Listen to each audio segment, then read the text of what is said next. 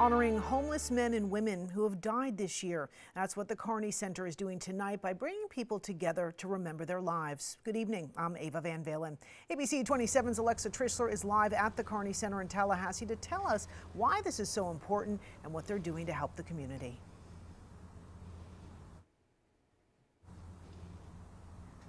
The memorial is designed to recognize homeless individuals on the first day of winter that have died in 2020 and 2021, as tonight will be the longest night of the year.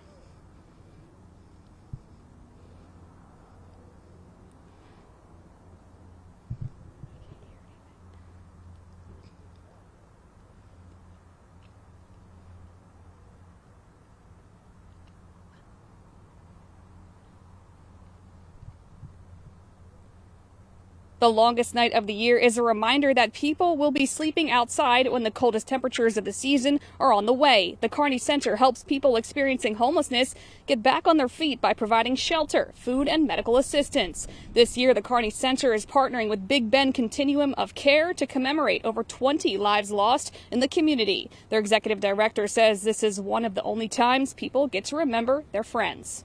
A lot of our neighbors who experience homelessness, who pass away, don't have the opportunity to be memorialized. And this is an opportunity for their friends and family to come out and have the opportunity to kind of remember them.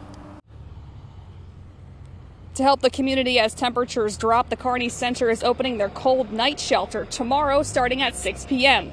The center has also just received thousands of dollars in grant money, and coming up at 11, you'll hear more about what they plan to do with this money and how it will impact the community in need. Live in Tallahassee, Alexa Trishler, ABC 27.